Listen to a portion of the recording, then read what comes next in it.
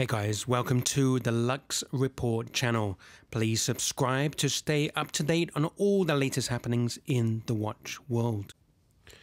You can buy a well-regarded vintage watch right now, wear it regularly for years to come, and provided you don't seriously damage it, you could sell it with little fear of devaluation. In fact, if you're lucky, you might make a decent chunk of change by doing so. And speaking of lucky, did you happen to pick up a vintage Rolex a decade or so ago? Because if you did, well, damn, you are lucky. So, according to a recent analysis of historical sales data by Bob's Watches, they say that the Submariner or Daytona has picked up a lot of value over the last decade.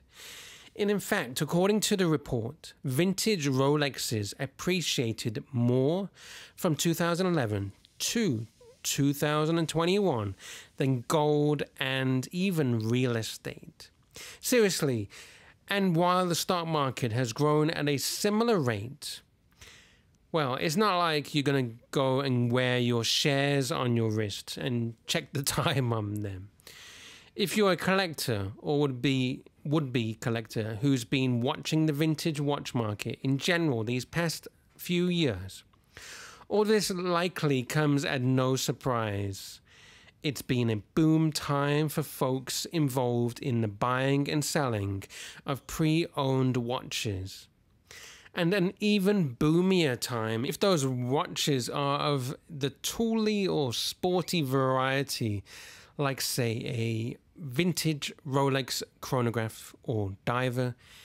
And as with any market, things could go bust at any given moment for any number of potential reasons.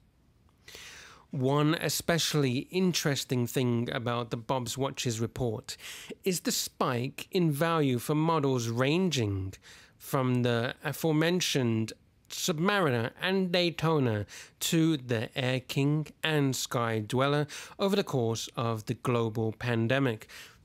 Do folks have a newfound appreciation for time and the way it can seem to stretch out forever?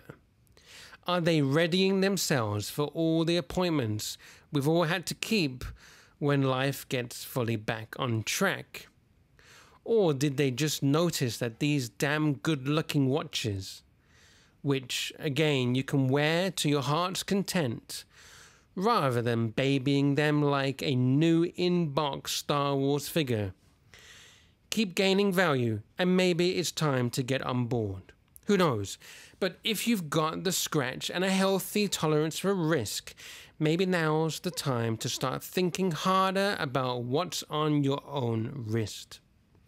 Let me know your thoughts in the comment section below. Please do subscribe to Lux Report. Click on the bell icon, click to receive all notifications, and we will keep you updated on all the latest happenings in the watch world.